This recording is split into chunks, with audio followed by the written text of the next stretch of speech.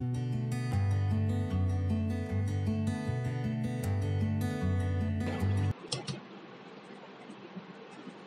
दोस्तों, आज हम लर्निंग ट्यूब में लॉफ्ट टूल का यूज़ सॉलिडेज में कैसे होता है वो देखेंगे।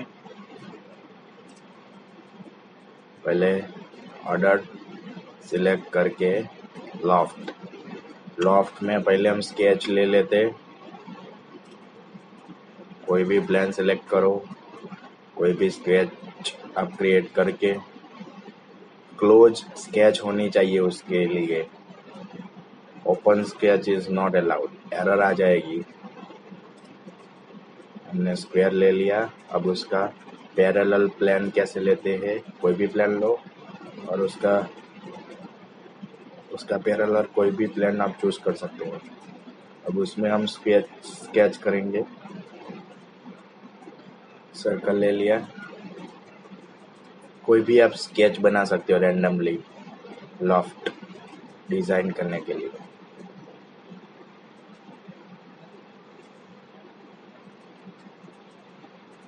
पवन चक्की की ब्लेड्स वगैरह इससे डिजाइन होते हैं। लॉफ्ट टूल का यूज होता है उसमें।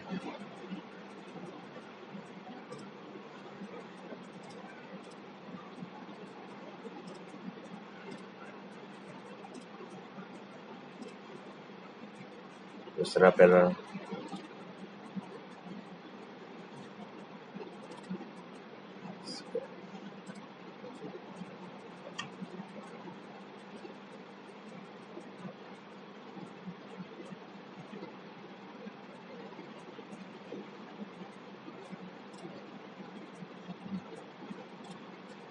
बस। अब इसमें लॉफ्ट के लिए स्केच रेडी हो गई। अब लॉफ्ट ऑप्शन में जाके 1 बाय 1 स्केच सिलेक्ट करनी है। स्केच फ्रॉम एड्स और फर्स्ट स्केच का first point, second sketch, third sketch, fourth sketch. Okay, ऐसी लाइन स्ट्रेट होनी चाहिए, तभी ये ऑर्डर रेडी आउटपुट देगा। ओके, ये हो गई लॉफ्ट। यहाँ से हम उसका नॉर्मल कर्व जैसे देना चाहते हैं वैसा दे सकते हैं। 2 1 mm एक्सट्रूड और कर सकते हैं, बढ़ा सकते हैं, कम कर सकते हैं। उसका नॉर्मल यहाँ से चेंज कर सकते हैं। ओके, ये हो गया। अब इसमें लॉफ्ट कट कैसे लगेगी वो दिखाता हूँ। कट ऑप्शन में जाके लॉफ्ट,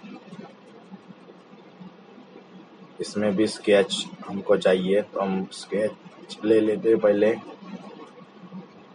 पहले कोइंसिडेंट प्लेन में सर्कल क्रिएट कर दो।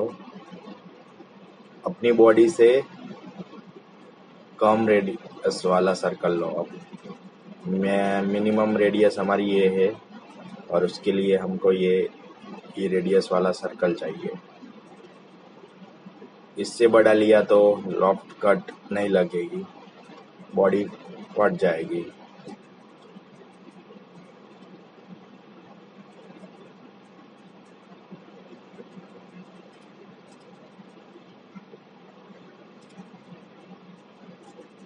ओके, अब लॉफ्ट कट ऑप्शन में जाके स्केच सिलेक्ट कर दो 1 बाय 1। पहले ये स्केच, दूसरी ये स्केच, प्रीव्यू।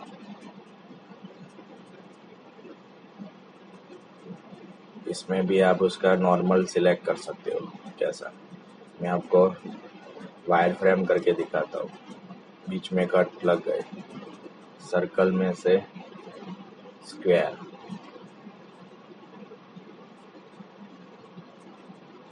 लॉफ्ट जनरेट हो रहा है। कोई भी ट्रायंगल में से स्क्वायर, सर्कल, कोई भी स्केच क्रिएट करो, कोई भी क्लोज स्केच, उसमें से आप कोई लॉफ्ट बना सकते हो। मैं आपको ट्रायंगल में दिखाता हूँ कैसे लॉफ्ट क्रिएट होता है। और प्लान, इसका पैरेलल प्लान ले लेता हूँ यहाँ से, राइट, स्केच,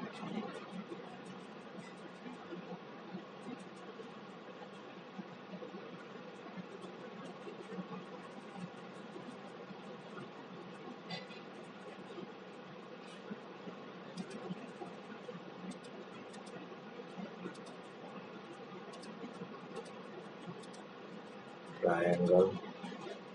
अब उसका पैरेलल प्लान हम उसमें सर्कल ले लेते हैं।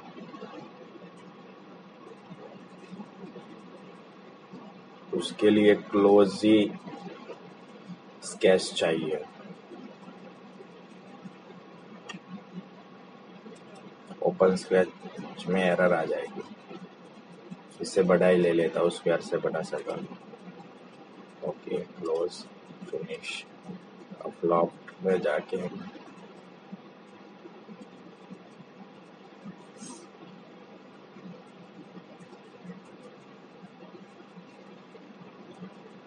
सिलेक्ट करो, प्रीव्यू, और यहाँ से उसका नॉर्मल को जितने भी आपको रेडियस रखनी है वो रख सकते हो।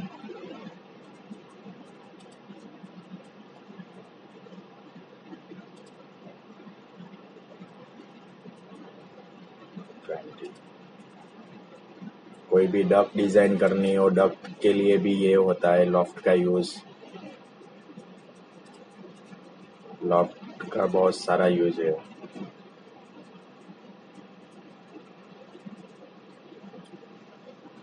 थैंक्स फॉर वॉचिंग दोस्तों, लर्निंग ट्यूब।